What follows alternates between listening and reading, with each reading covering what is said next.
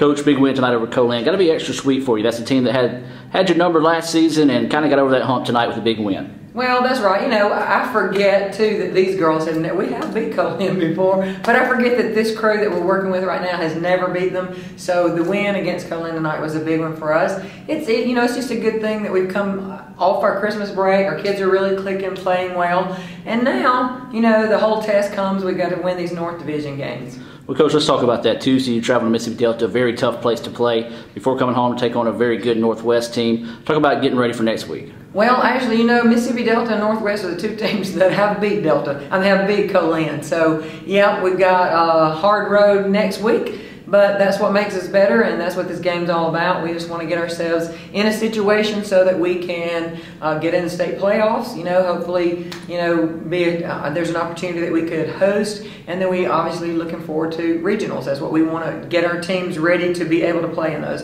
and that takes winning. We've got to be able to win to get records to allow us to be in those tournaments. Well, Coach, big win tonight. Get ready for next week, and good luck. All right, thanks.